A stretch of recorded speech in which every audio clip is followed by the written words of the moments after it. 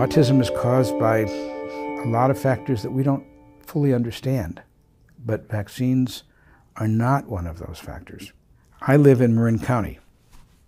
I live in the epicenter of the anti-vax movement. It's pretty obvious I have not been very successful in my own county in persuading people. And I understand. This is a very complicated business. Measles, for example, one of the M's in MMR, measles spreads faster than any other virus we've ever seen. One case can give rise to 20 or 30 cases in 2 weeks.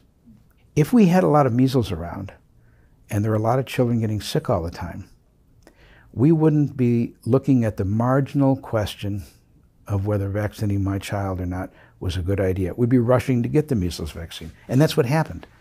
When polio was around, and you always knew somebody in the neighborhood who was paralyzed in an iron lung, we all rushed to get that polio vaccine.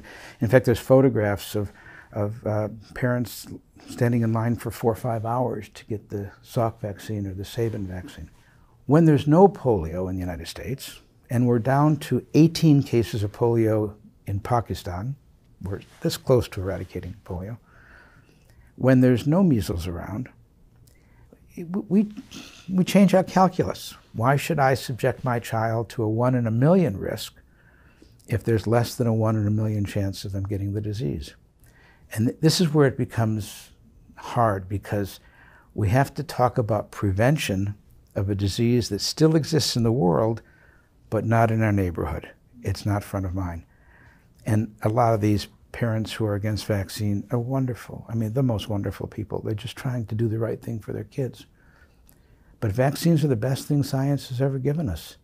It saved hundreds of millions of children's lives.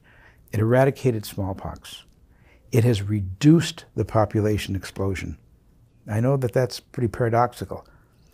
But as long as there are vaccines, children will not die as they did when I was in India.